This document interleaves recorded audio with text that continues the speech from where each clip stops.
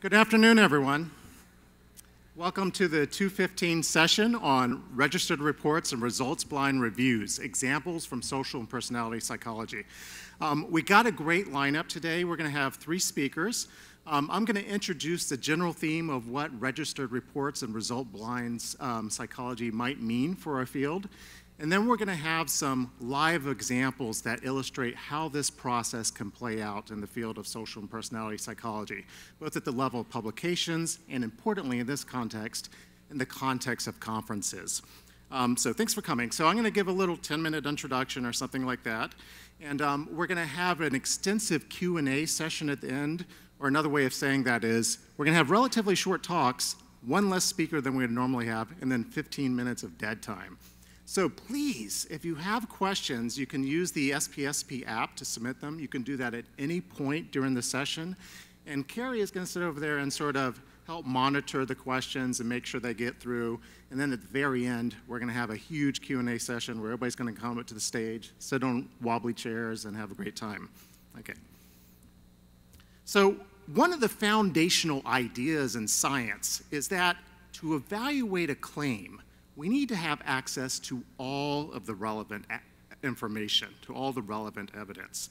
But as researchers, or as reviewers and editors, we use a variety of filters that allow only certain kinds of studies to be represented in the literature.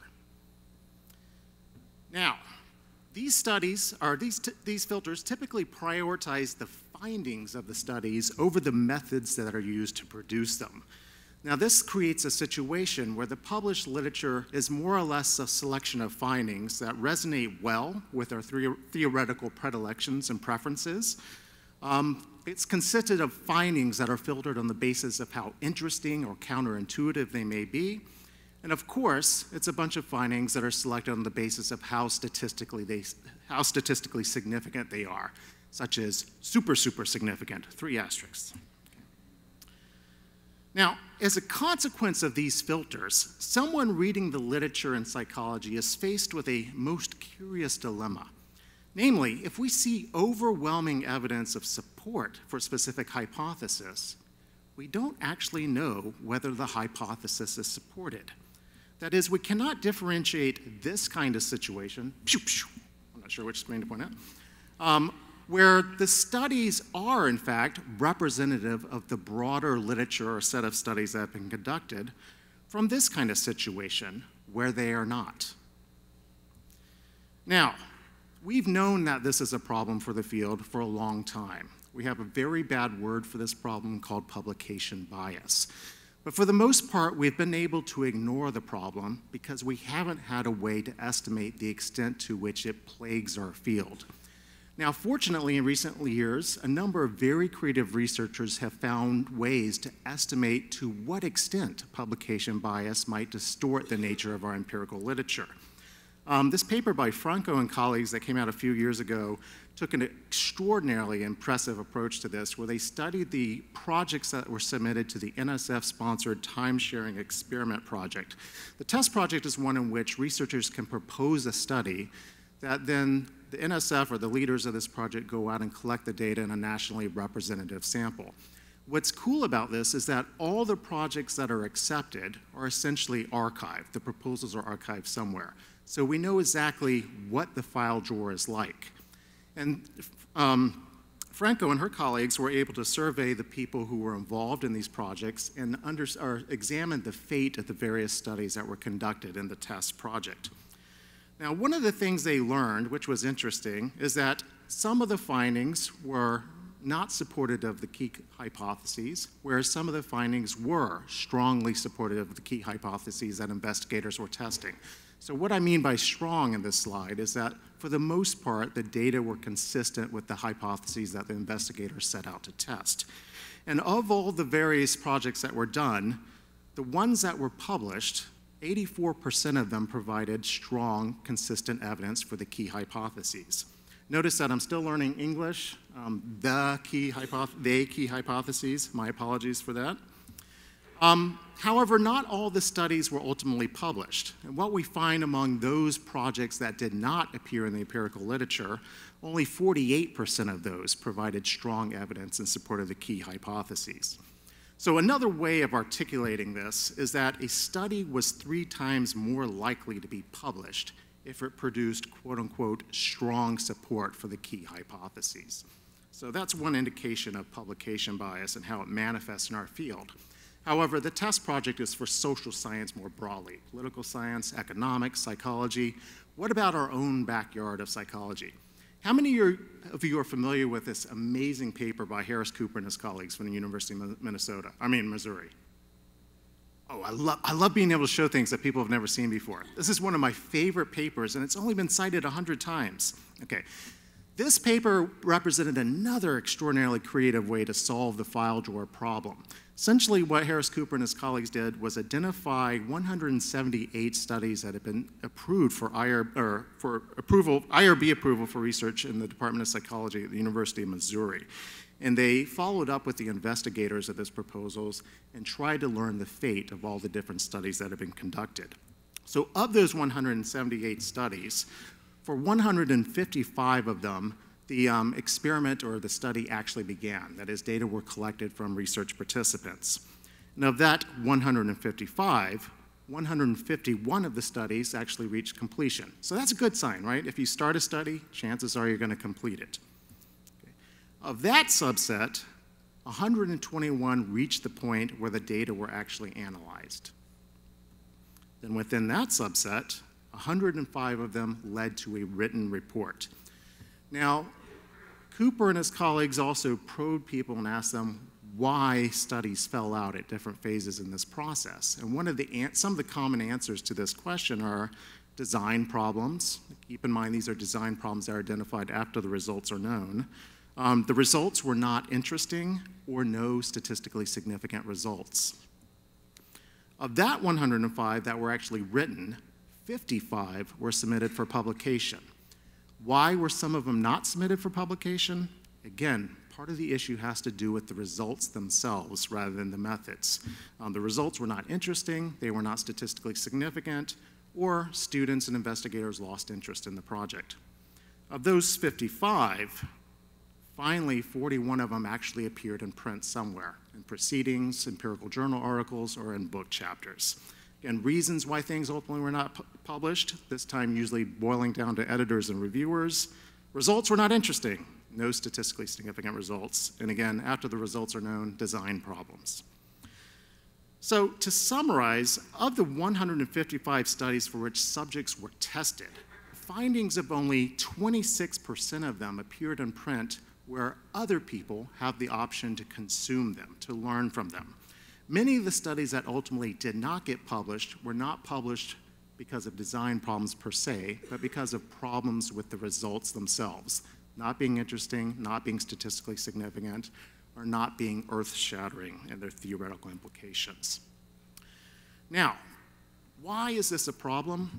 I'm going to state this in probably the most provocative way I can, just because I tend to be dramatic when I haven't had coffee in the afternoon.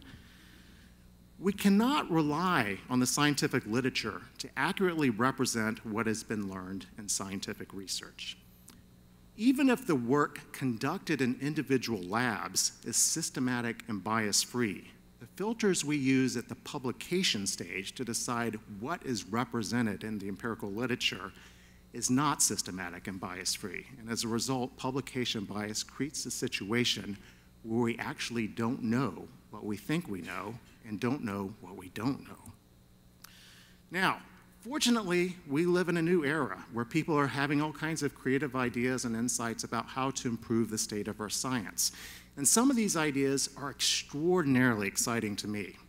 One of the ideas that I have fallen in love with, and I've only fallen in love a few times in my life, with coffee and my wife, and with some of these ideas.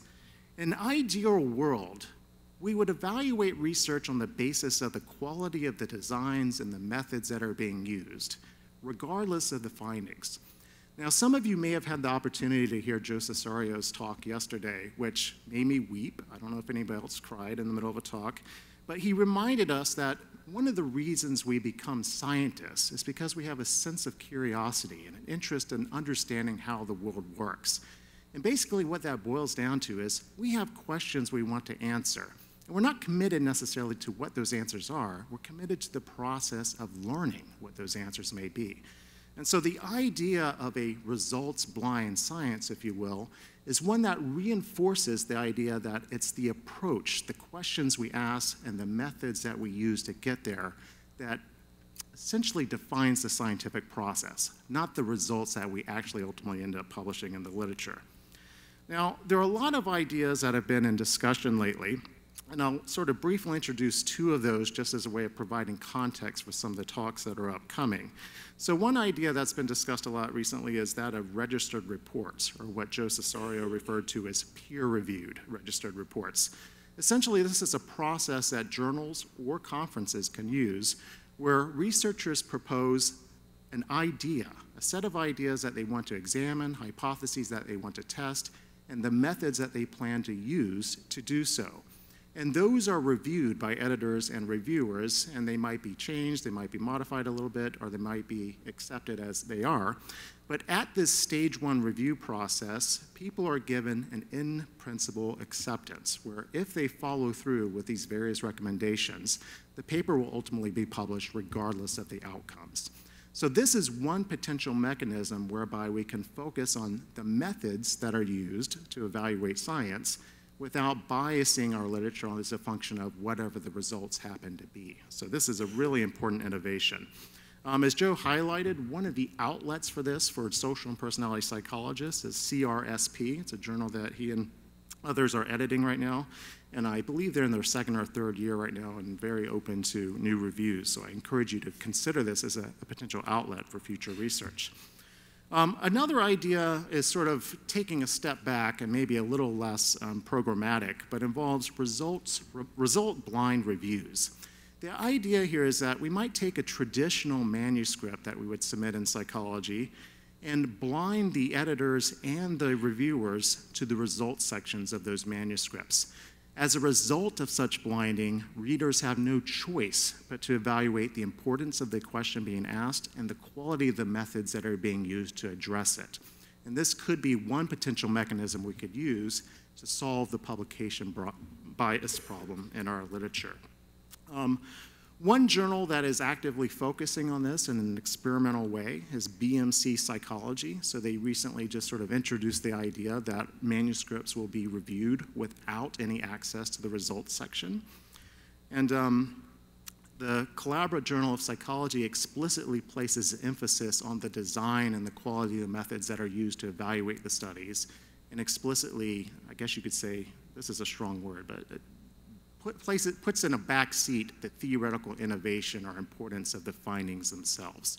So it's an explicit attempt to acknowledge the methods that are used rather than the findings that are produced as a result of those methods. Okay. Now in this symposium, we're going to approach the concept of results-blind reviews and registered reports from two different angles. First, we have two talks, one from Lorne Campbell and one by Bill Chopik, in which they agreed to present the results of two research projects for which the data collection was not yet complete when the symposium proposal was crafted. Thus, this is cool, as an audience, we get the opportunity to hear what they have learned without the traditional filters that would typically be applied to research that's presented in a public context. I should warn you ahead of time that I have seen Lorne's slides. Trigger warning, if you're not into sex or sex toys, this is a really bad talk to listen to. But I can't wait, okay? Simine Vazire is going to take a completely different approach to the issue. She's going to discuss what it means to have a large, intense data set, yet be burdened with the knowledge of exactly what that data set is all about. So she's conducting an interesting experiment where she's asked people to pose questions that can be answered in her data set. So the people who pose the questions are doing so without knowing the outcome. And then Simine is going to share with us the outcome of that process and kind of what she learned along the way. So I'm really excited about that.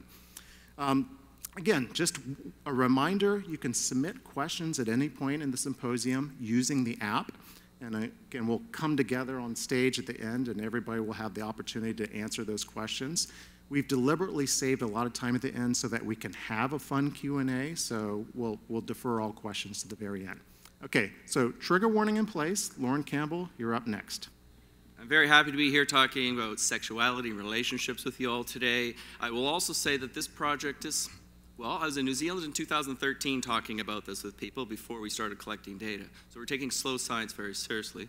And as we have just really kind of got our results in within the past, I don't know, 3 or 4 months or so. So I'm going to be presenting the primary analyses today, even though there's a lot more to do, of course. I also want to take a moment to point out that Taylor Kohut deserves most of the credit for this, his Herculean efforts to see this project through. He'd be here today, but he's in Croatia on a postdoc, so he's just enjoying the coast over there. And then, of course, Standard Innovation, which is a company that gave, we had my first study with industry support, but I will say that they are very gracious, and they gave us contributions in terms of a donation, meaning that they had no input on the study design or told us to change things, or and no stipulations on what we do with the results or where we present them, and they know that everything was going to be open and transparent along the way. So anyways, they provided us with money to run Pay Couples, as well as a product, which I'll show you. Okay, long story short, in relationships, it tends to be the case that relationship quality and sexual quality typically declines over time. It's not for everybody, and some people maintain, some people drop more quickly, but on average, there tends to be a bit of a decline in both relationship quality and marital satisfaction as the relationship progresses. Now, Art, Aaron, and colleagues, and there's been others as well, of course, have shown that one way to maintain and enhance relationship quality is for couples to engage in novel and exciting activities together. You may be familiar with the study where couples completed a task either on their own or by having their wrists and their ankles fastened to each other while they had to navigate an obstacle course. And it's fun, and you giggle and you laugh, you have to coordinate your activities, and immediately afterwards you feel happier than you did before, suggesting that engaging these activities can be a boost to relationship satisfaction and quality. Now, relationship quality, though, may be sustained and improved through modification of couple sexual behavior. I have it on, people tell me that some couples have sex like once a week even, and it's something that's important to the relationships, and we know that relationship quality and sexual quality are linked over time, probably in a bi-directional manner. Goals of the present research were to investigate the theorized impact of novel sexual behavior on different elements of relationship quality. And we took a lot of time to think through what we'd like the design to look like, and so on, and I'm going to be presenting that here today. And so I'm going to be focusing more on what we did and less on how we did it. That said, if you go to our project page, which I forgot to mention, there's a link to that on the slides, you have access to all the study materials, our playbook, our scripts, our debriefing forms, our letters of information, and all those things. The impact of experimentally prescribed novel sexual behavior on specific aspects of relationship quality has not been measured. We have assessed a lot of things in relationships, and we manipulated a lot of things in relationships, but we typically haven't manipulated sexual behaviors or sexual experiences to see what the impact that can have on the relationship itself. So, as I mentioned before, couples have sex on average about once a week, some more, those that are sex crazed, some less. Also sexuality and sex between partners is something that is very close and very intimate. You're literally naked before your partner, unless you like clothes on. But that's for the fetish department. Now, this is lifted from our pre-registration, and I'm going to talk a little bit more about this in a moment, downstream. Remember, we pre-registered this roughly 4 years ago. So this is what we came up with at the time when we thought it was brilliant. The introduction of novel sexual behaviors in long-term heterosexual couples will positively impact perceptions of intimacy, passion, and sexual and relationship satisfaction. That's our pre-registered hypothesis. Today, I know a lot of you may say, well, that's very vague and not very specific, and you're correct, and I'll talk about what we've learned along the way and how we've changed things in our lab, but that's lifted from our pre-registration. Study design, what did we do? We had a pre-post randomized control study with 3 conditions. So what we thought was, let's have a condition where couples come in and they learn information about erogenous zones and sexual pleasure, where people like to be touched the most and so on. And this is something that maybe we don't have as much knowledge of this as you may think. So it actually is helpful to couples. In another condition, they had all that, plus what's called sexual positions. I'll talk more about that in a moment. And then the third condition, they had all of that, plus what's called the we vibe, and I'll talk more about that in a moment. The manipulation was embedded within a 29-day diary study. So the manipulation occurred at day 15. They had 5 assessments prior to the manipulation, 5 assessments post-manipulation, where they're asked a series of the same sorts of questions at each time. When you bring couples in and you start asking them to monitor their sex lives and ask questions about it, well, they're going to start paying more attention to it themselves and start increasing frequency in sex. So we wanted to have a period prior to the manipulation to kind of stabilize and get them used to the study design, as well as monitor it following the manipulation. The assessments were primarily done online, but the intervention occurred in the lab, 1 couple at a time. At the time, we thought, well, let's shoot for a sample size of 150 couples, or 300 individuals, so for 50 per condition, allowing for a contingency of attrition where we'd have at least 40 couples per condition, and we didn't want to stop until we had at least reached that point. What we actually ended up with was 145 couples that were recruited, whereas 17 did not complete post-intervention items, so we had 128 couples, but we still managed to meet our minimum of 40 couples per condition, as you can see there. And some people have asked, well, were they students? Well, no, not necessarily. They are couples from the broader community of London, Ontario, Canada. Some were from on campus, most were not. We found that recruiting was challenging, and we came up with a lot of interesting ways to recruit, and we decided to share our recruitment plan. So if you want to try to give away free vibrators to couples, you can use our materials to do that. They're an average 30 years of age, so and range from 18 to 74, and been together about 88 months in total on average. So we had long-term committed couples in the study. As they say, it took time. This is what we wrote about a year and a half later, so after data collection.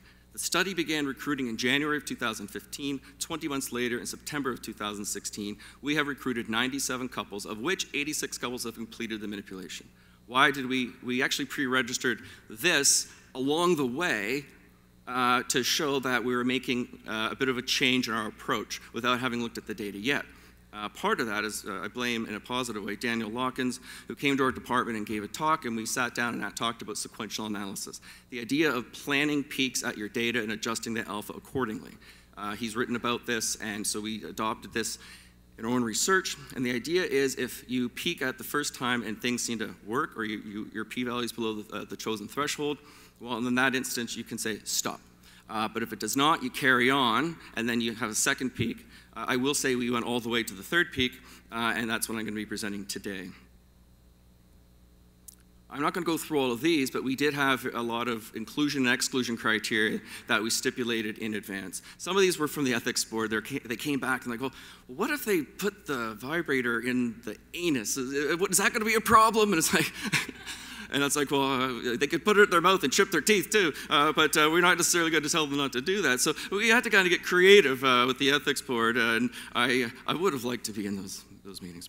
In any event, you can see here is we did focus at the beginning on heterosexual couples, though I had a great conversation yesterday with someone. This can be used in really creative ways in same-sex relationships as well. That they're in a sexually active relationship, at least 3 years in length, who are living together and have reliable access to the internet. And then you see exclusion criteria, and one of them that was challenging was that they couldn't be using certain barrier methods of birth control, partly because there is a small chance that, for instance with the condom, that when it comes into contact with the vibrator, it could tear, and now we're introducing a potential risk to the participants. So that's one of the reasons why it was a little challenging. But we stated these inclusion and exclusion criteria up front. What do the interventions look like? I'm not going to go through all of it. I will say this. The intervention itself was run by a real research assistant in the lab, walking the couples through, but the actual intervention was pre-taped for consistency, and it was delivered. It took roughly half an hour, and the in-lab session took roughly an hour and a half. They received an introductory discussion regarding basic sexual anatomy, erogenous zones, and areas that stimulate sexual pleasure. In the sexual positions condition, they also received a booklet called a playbook containing various sexual positions, and there's 10 of them, and then asked to try 5 of these positions with each other during the remaining of the study, the remaining 2 weeks. So we prescribed that behavior. In the WeVibe condition, I'll talk more about this, like it's the WeVibe 4, I should say, because that's the model that we used. Couples were given a vibrator designed to be used during intercourse. the WeVibe 4, and instructed in its use. So also, what's really interesting is you can buy out there like devices like dildos that really look at the shape and size and the color of a male penis, and you can buy vulvas that you can use for masturbatory purposes. Or in our case, research purposes. So we're able to show people how to use the vibrator. The most interesting email I ever received was from Taylor, who said, someone seems to have stolen one of our vulvas from the lab. And we thought long and hard about it. We decided if they found it, we didn't want it back. And they're asked to use the vibrator when trying the 5 sexual positions over the remaining 2 weeks. Of course, we had questions built in to look at adherence and so on. I don't have time to go through all of that today. We're still analyzing the data, but I'll show you what the results are for the primary hypotheses. So, okay, trigger warning, some pictures of people that are not real having sex. These are examples of 3 of the positions in the playbook. You can see here you have get your kicks, cross your heart, an easy rider, otherwise known as reverse cowgirl, and you'll see that there's both images, how you can make this happen, and there's also written descriptions. So it says, do this, lie this way, enter this way, rock back and forth, and so on. So now they have it's like a mini Kama Sutra of sorts, and this is provided by the Standard Innovation Company. The WeVibe itself looks like this. When I showed it to some people, they're like, oh, I thought it'd be bigger. That's kind of a stereotype, maybe of porn. It fits in my glass case, and so you can see it here. And there are 2 primary components to it. One they call the G-spot stimulator, and this is what enters the vagina. And then you have here the clitoral stimulator, which when it goes in, it goes right up against the clitoris, and then you turn it on and it vibrates, both providing sensation to the clitoris as well as inside the vagina. Now, a lot of women I talked to said, please make this public service announcement on stage. Most women, or the majority of women, do not orgasm without direct clitoral stimulation. So that's kind of one of the purposes of these devices, is that it can provide that during sexual intercourse, but at the same time, well, it can provide it to the woman, but also at the same time, you can still have sexual intercourse, because you can see this isn't very large. So now there's still room for the male to enter. And I can also say that, indeed, it is a novel sexual experience using this for the first time. You have to put lubrication on it. It can get slippery and fumble. Placing it is kind of a little weird at first. There's some giggling and all that. So it's kind of like Art Aaron's original study with the medicine balls.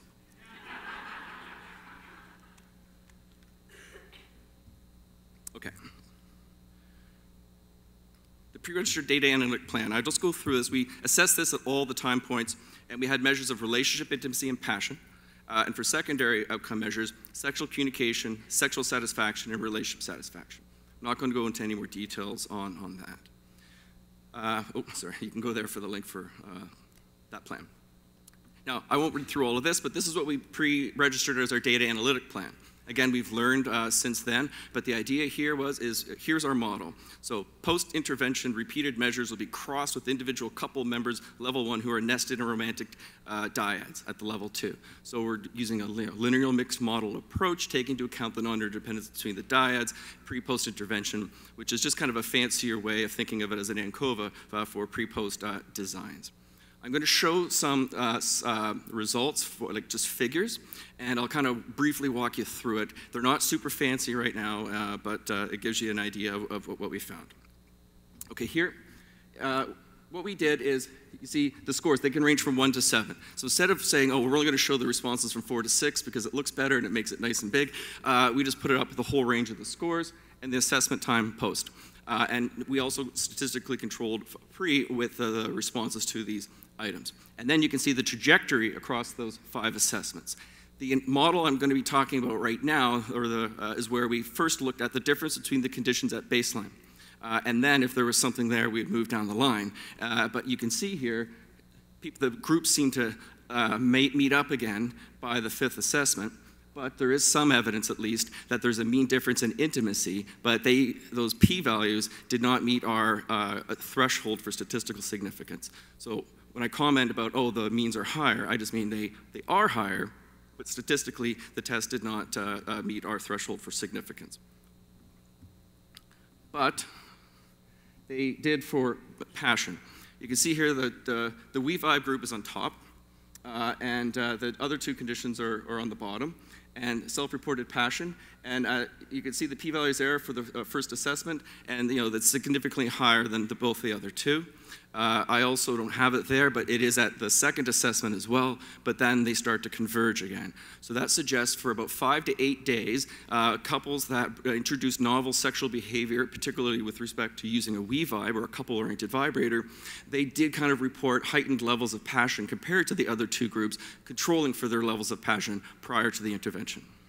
So 5 to 8 days. I know a lot of times in our interventions, we tend to study them within 40 minutes in the lab, so perhaps this is interesting. Now here, with respect to ease of sexual communication, you see there's not much except for the We-Vibe grouping scoring higher than the sex position group, and the same is with sexual satisfaction.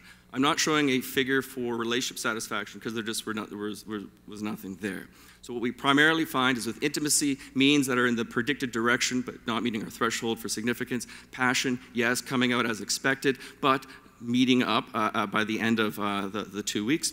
And some differences, but ones that we're not 100% sure what to think of them with respect to this, some of the secondary measures. So we have mixed support for our hypotheses. Not everything worked out as we perhaps thought it might, and there was a few surprises. But with intimacy, different direction, but not significant. Passion, I put that in red, that's how fancy I get with PowerPoint sometimes, is differences as predicted in the direction in p-values below the a priori determined threshold, and again, mixed with the secondary outcomes. I want to focus just a little bit here now on, say, some lessons learned, but first, the differences, I say here they did not last very long, but how long should they last? We don't know. We've never done something like this before. Some people might say, that's pretty impressive, actually. 5 to 8 days, heightened passion for your partner. So now, what might that look like during those 5 to 8 days? Well, maybe we now have some insight into future studies that can look at that. Plus, what could boost it to keep it going? Some sort of booster shot, as it were, or secondary intervention that brings in another novel behavior that involves use your imagination. Okay. With respect to lessons learned, my technical skills, so I'll just went backwards. Our pre-registered hypotheses were somewhat vague. Now we're working to be more specific and to be more specific when we can, and then say when we're not sure exactly what we're going to find. We could have been more specific at that point and stated exactly in a particular model, this is exactly what we expect to find, and we're going to assess the trajectory over time because we're not sure, whereas we did it all in one sentence. So we're working to be more specific when we can. The pre-registered data analytic plan could have been more precise. We thought we did a good job at the time, and it's true, but with these models, they are very complex. There's a lot of little things that you can do under the hood in terms of the different error estimates and random effects or not. We actually pre-registered a model that had no random components in it because we wanted to make sure it would converge. So now, if you change the model up a little bit, and I have this in a later slide, but you can actually get those p-values for intimacy to be below our threshold. But at the same time, we didn't pre-register that model, and we'd want to be open with how those p-values can be pushed around based on how you change certain things in that complex model. And issues pop up along the way. They always do, but decisions can be made and documented. So we don't need to try to state everything you plan to do in advance. You can now state them as you go. As a quick side note, my students and I are starting to incorporate what's called Open Notebook on our project pages, not pre-registrations, but on our project page, where we actually document lab meetings and thoughts and issues that pop up in our research along the way on our public page, so future self can see what our decisions were, as well as others. With some tweaking of the analytic code, we can get p-values below our threshold. I've already mentioned that, there's a lot of things you can do with complex models to kind of push things around, and trying to think about what those could look like and providing a guideline for how you're going to follow through with your analyses can be very helpful, again, for future self, so that you're not just making those decisions on the fly based on what you see in your data. With data in hand, it seems pretty perhaps obvious that results emerged for passion. People are like, oh, that makes sense. It's a sexuality-based intervention. Of course it should only affect passion. That wasn't obvious to us when we started. We had a lot of reasons to think that it could actually go beyond, say, simply passion. And perhaps it has somewhat for intimacy because we're following some other things up. But things always look more obvious after you've seen the data. We are planning more analyses to be labeled more exploratory or that have followed from our initial analyses. So in that sense, the weight is lifted off our shoulder. We don't have to worry about how do we package this and how do we say what we did and what we meant. Well, it's there. We've done this. We've now gone on and done these other things. And here's what we think it all means in the end. Thank you very much.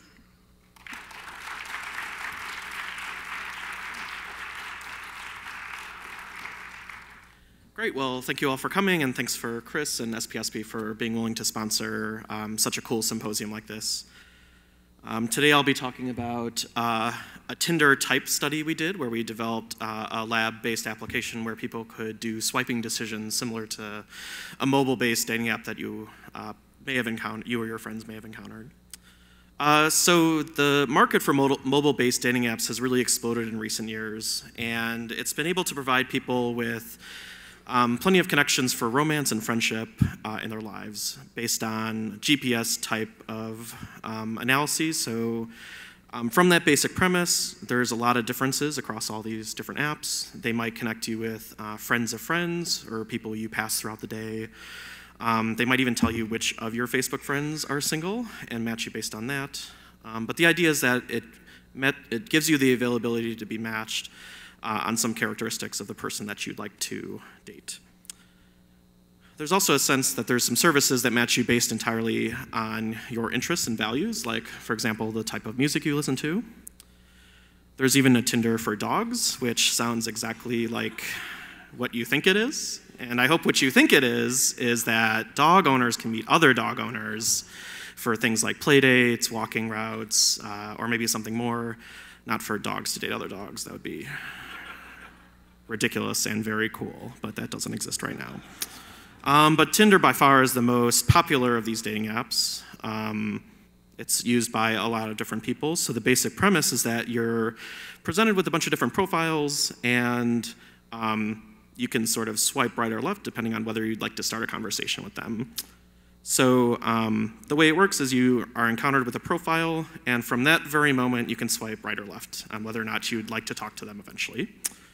Or you can tap on the profile and it expands it a little bit more. They might have a written bio, additional photos that tell you a little bit more about themselves. And the idea is that you sort of gather information about whether or not you want to meet this person entirely. The availability of extra photos also proves the point that even the most handsome of social psychologists can occasionally take an unflattering photo.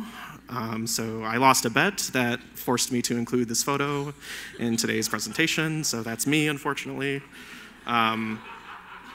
But yeah, basically the idea is that you're encountered with a bunch of eligible singles or people that you'd want to date, and then you swipe right or left on them. And the idea is that if they then swipe right on you, it initiates the availability for you to eventually talk to them. So that's what Tinder essentially is. So to give you some background into Tinder, if you're not familiar with it, the vast majority of people who use the app say that the people that they find on it are either on par or better than the people that they find in real life. So there's a sense that they value the matches that they're getting. In terms of who uses Tinder, there's more men on Tinder than women. It's mostly used by single people, and when I say mostly, I'm saying that there's anywhere between 12 and 30% of Tinder users that are already in a relationship, but they're using the Tinder app. The average user is in their late 20s, and there's probably this perception that a lot of people share that using Tinder is primarily for hookup or casual sex purposes, but in studies that have actually asked people, hey, why do you use Tinder? What are you hoping to gain out of this? A lot of people say, I want a relationship. I want someone to date. So there's a great proportion of people who use this dating app to find dates and people to find relationships with. So in trying to pre-register hypotheses for something like this, we went through the literature and thought of different ways you can actually test things in a Tinder-like setting. And we found quite a few. So these are our pre-registered analyses. So we came up with an obvious one, attractiveness. So not only other people's attractiveness, but yours as well. So when you see attractive singles or eligible partners, you probably want to swipe right on those. We want to date attractive people. But then there's a sense in which maybe you have insight into your own attractiveness, and those people might be more choosy. Maybe their standards are a little higher. Maybe they sort of think more about who they're going to date. Because a lot of Tinder is based on pictures of people, we're oftentimes attracted to symmetry in people's facial characteristics. So we find symmetry more attractive than asymmetry we don't find attractive. I'm an attachment researcher, so we made some hypotheses about attachment.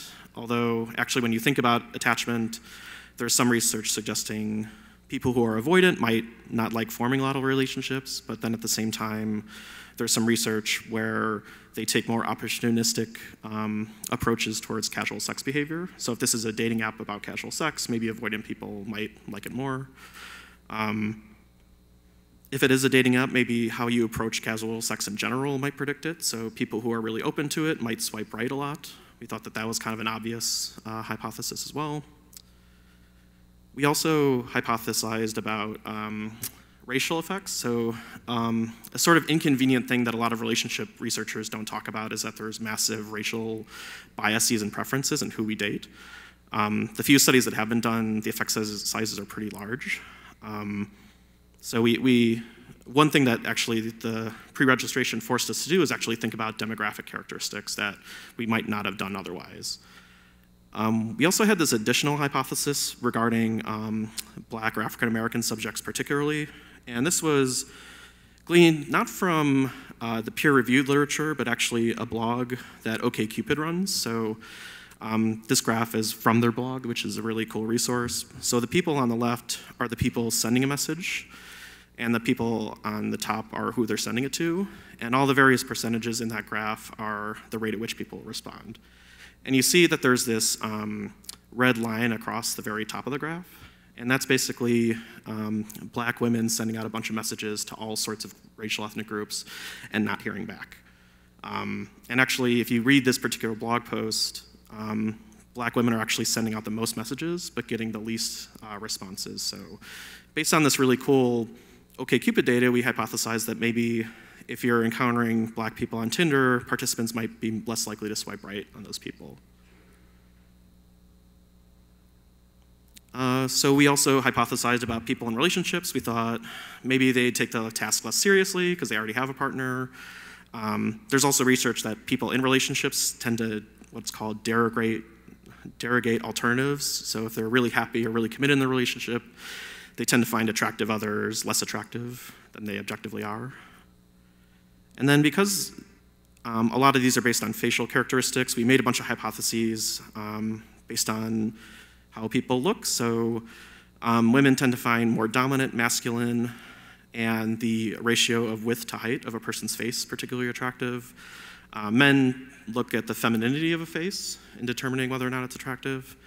And then we also like the prototypical faces, particularly ones that are within our own races. So does this person look like the prototype of an average person for that race?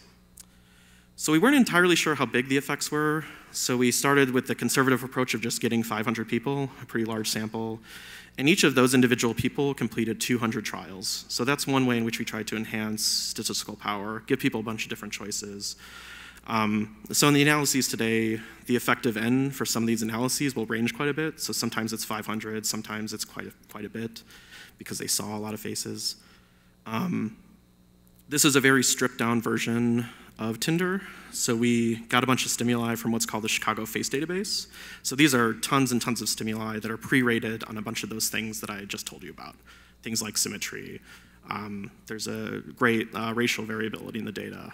They pre-rate everything on their faces. We also did something a little different than what Lorne and Simine are going to be talking about.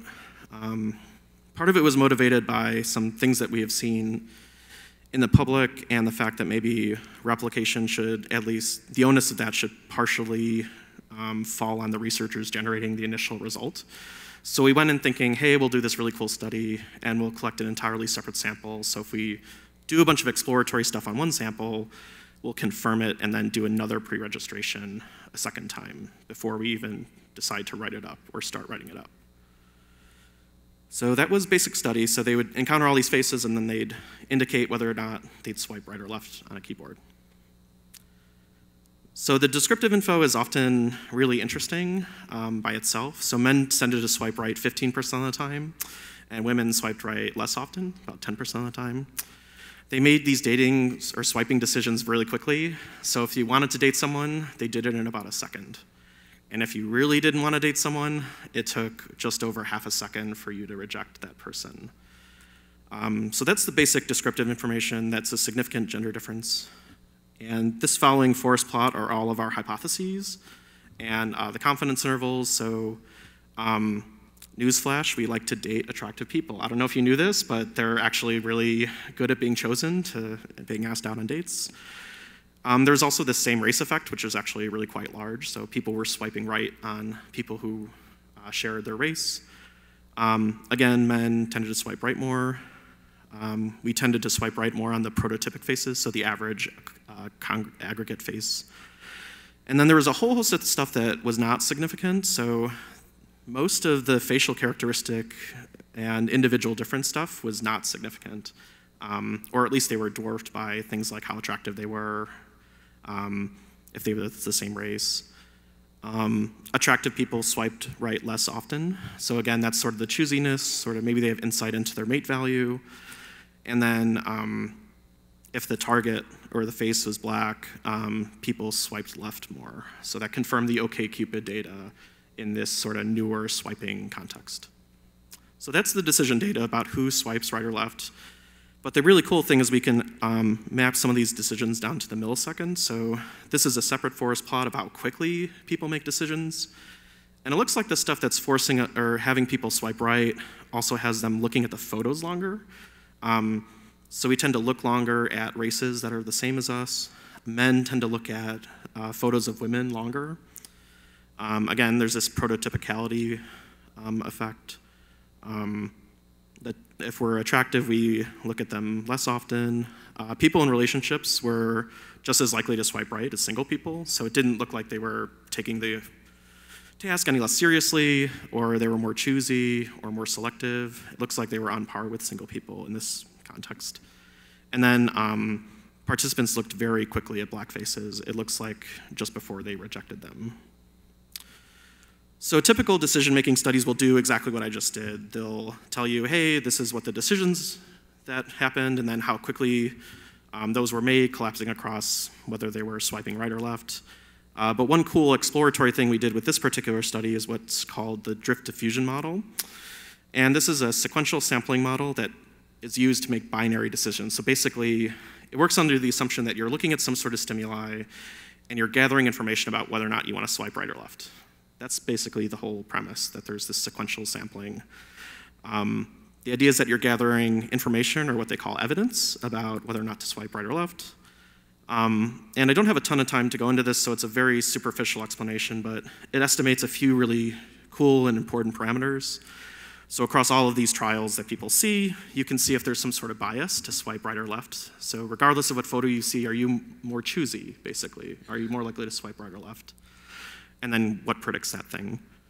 There's also a threshold, so how much evidence do you need, or how much time do you need to look at a photo before you decide, hey, I want to date this person? And then importantly, there's what's called the drift rate, and this maximizes the type of information you can get from decision-making data. So typically, they look at those things separately, or they take reaction times from these trials, minus reaction times from those trials, minus the different reaction times. That's how the IAT is actually scored. But things like the drift rate are really cool because they can look at the quality of evidence for swiping right. So looking at how quickly you make swipe right decisions, can you predict, is attractiveness leading more to that evidence gathering? So you can weigh the basic importance about what the most successful Tinder users are doing. So that's the basic gist of it. An extremely complicated thing described very, very superficially and very, very shortly. So these are some of the exploratory analyses.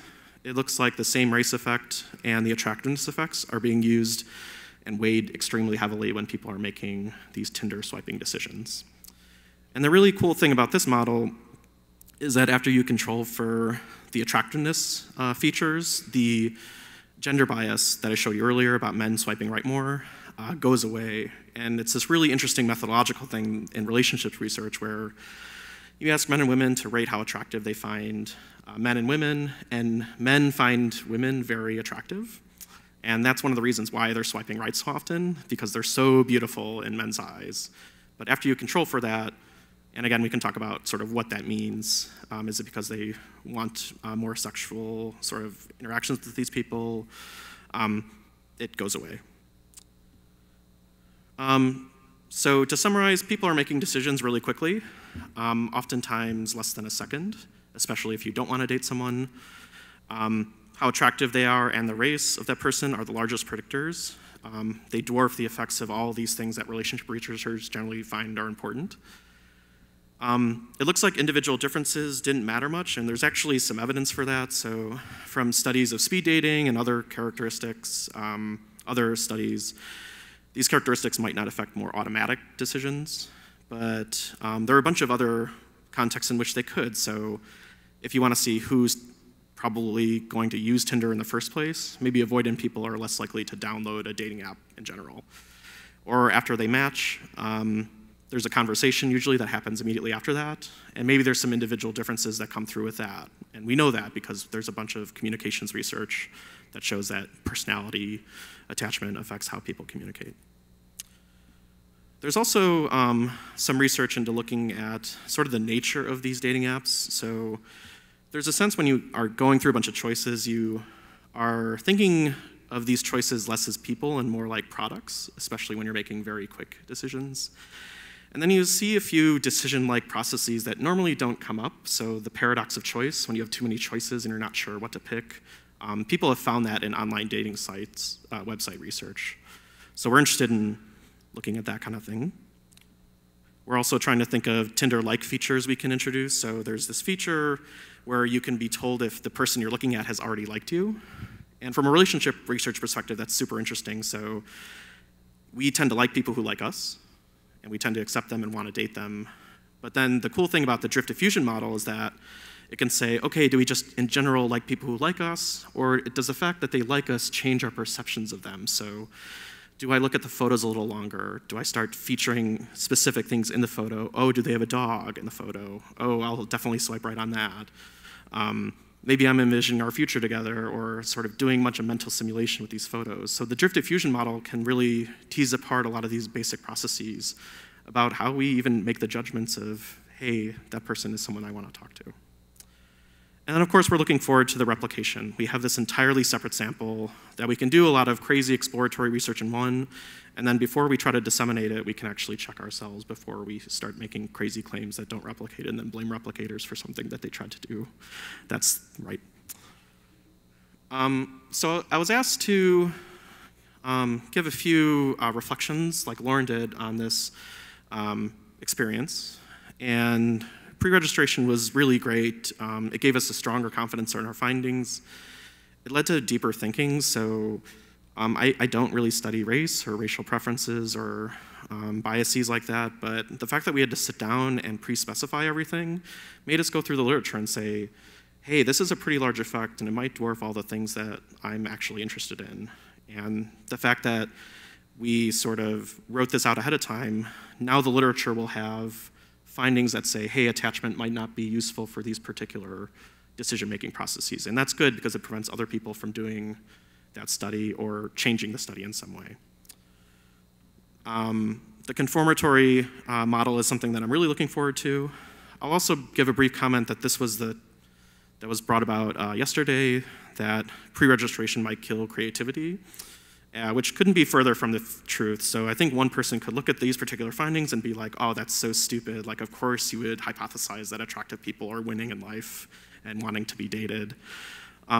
But not only the race effects, but from this initial study, we've started thinking about the role of individual differences in more general, so in dating processes. So at what point do our personalities tend to infect the dating process? Is it a selection effect where, you know, it brings people to the table to be in these dating contexts, or maybe it happens when we're talking to each other afterwards? So to close, it's been largely positive. I will be doing it more. I encourage you to be doing it more, because I think it would be the start of something really great. So thank you.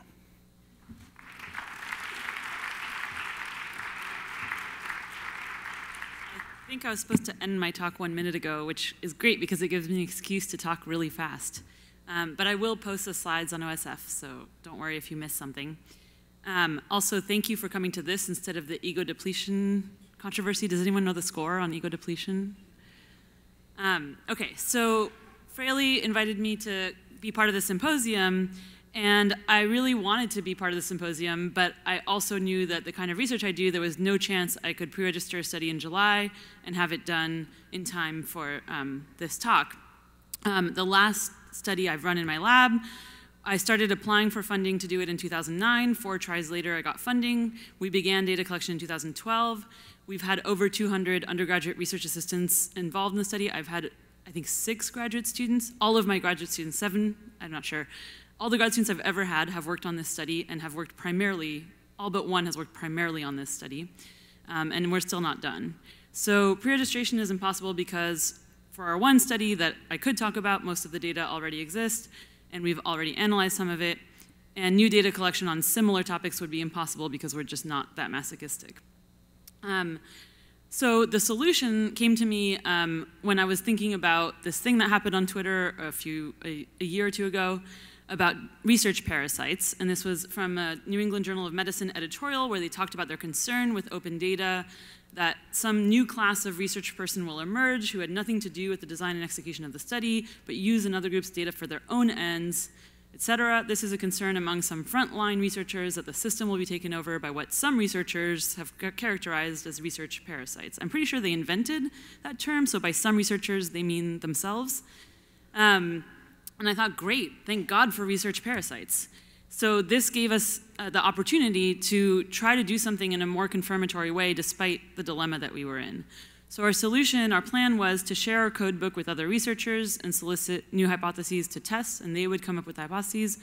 Then to have a third party choose from among those submitted hypotheses, register the hypotheses, run the analyses, and report whatever comes out. Due to laziness and other constraints, we decided to only solicit hypotheses from 2 teams, so there was no need to select which hypotheses to run, so we didn't have a third party select them. So we solicited new hypotheses from 2 labs, Will Hoffman's lab and then Alex Danvers, and I did give some feedback to them regarding the feasibility of the hypotheses, so like if they were planning to study a subgroup within our sample that I knew was small, I would just give them a heads up about that, and then I also asked them to keep it simple enough to convey in a 15-minute talk. Those labs registered their analysis plans, and then we sent them the variables necessary to run their analysis, so they had our code books so they could tell us exactly what variables they needed. They reported what they found, and that's what I'm going to show you today.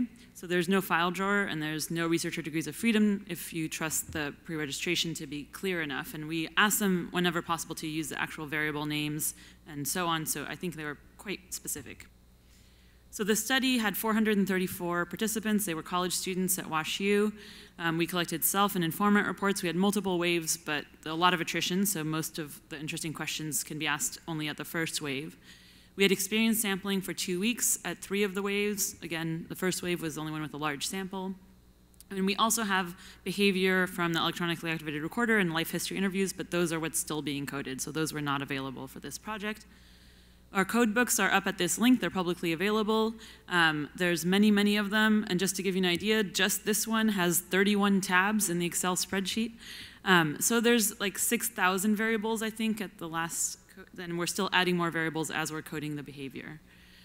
So these teams that agreed to do this had a lot of stuff to wade through.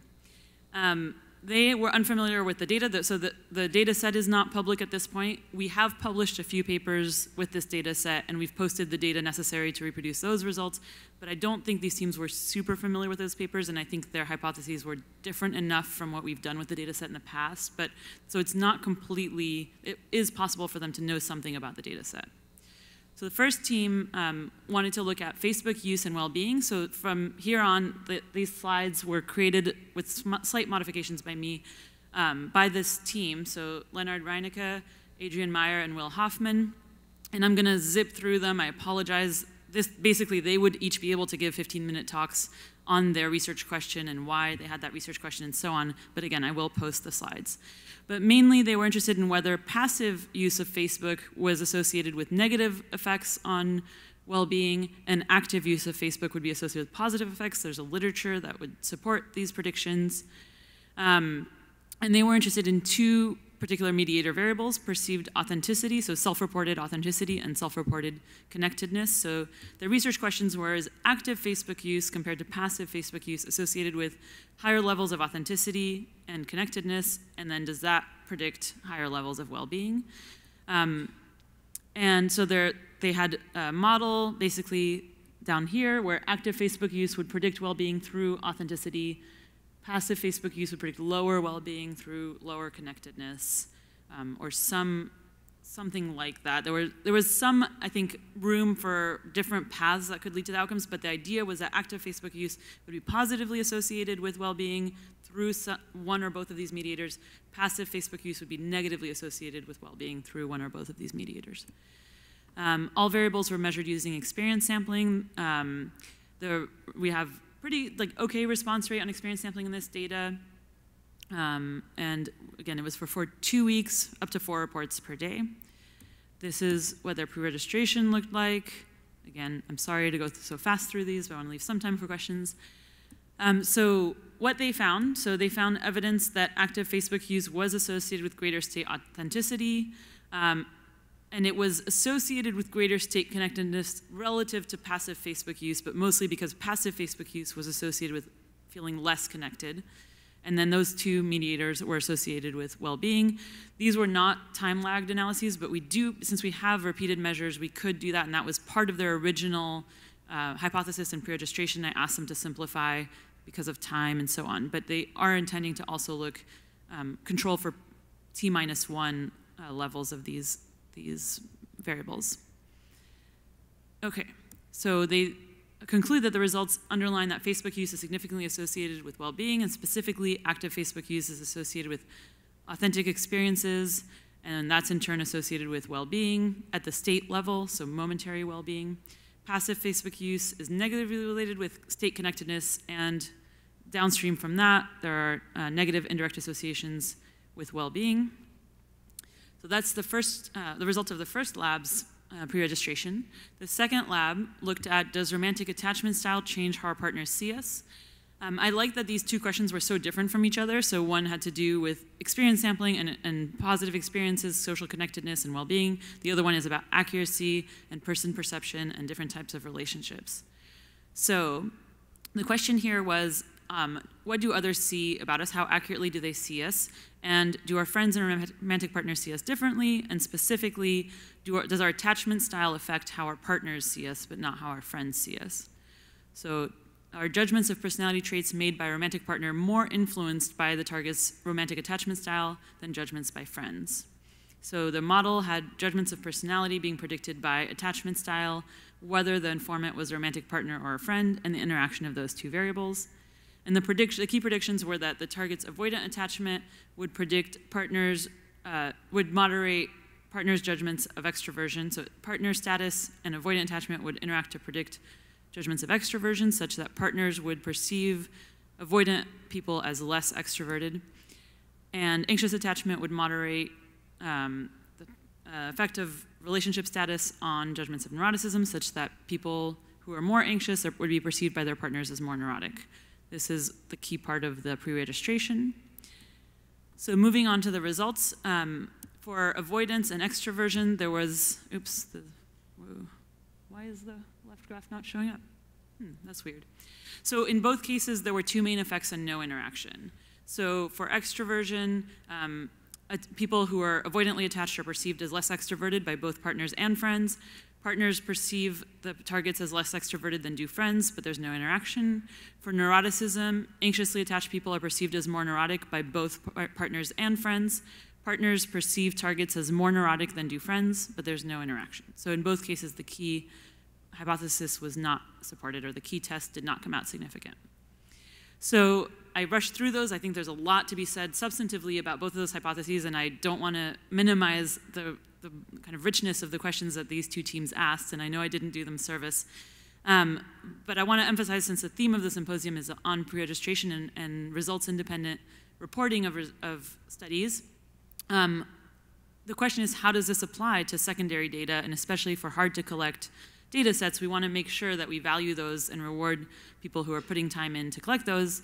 But we need to make sure we don't reward them more than is possible. We can't get something out of those data sets that's not possible. So, for example, I can't pre-register anything in these data sets. I know the data sets too well.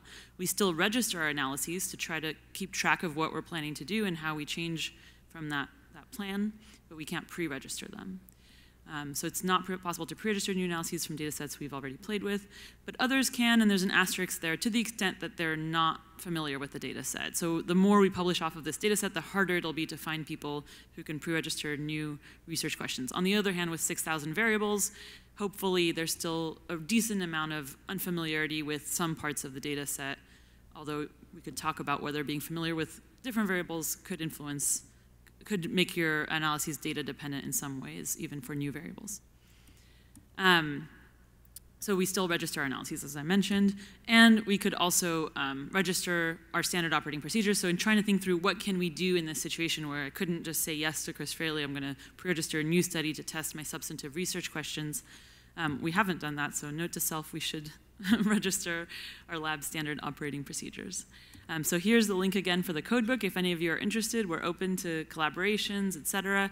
We need to figure out how to make the data publicly available. There's a lot of problems with re-identification risk with all these informant reports, et cetera, but we're working towards eventually we hope to be able to do that, or at least make it available with a very simple way to request it.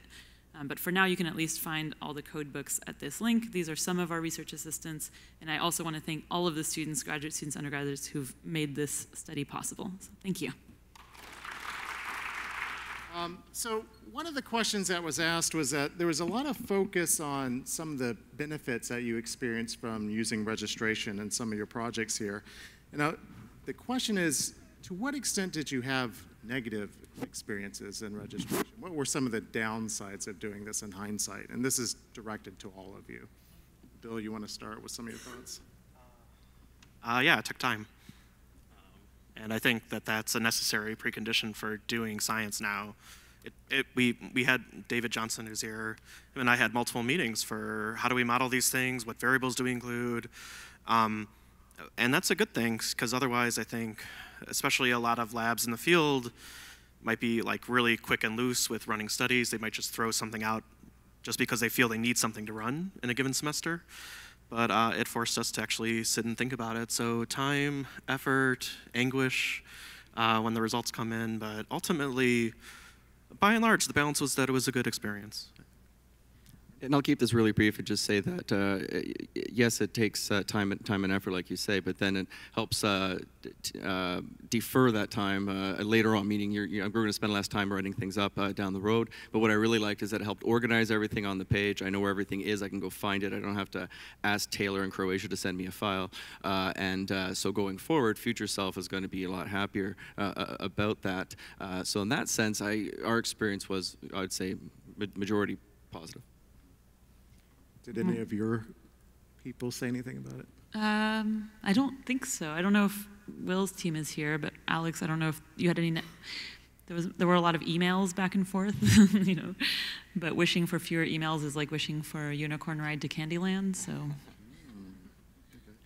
Okay. Another question: how many of you have unicorns?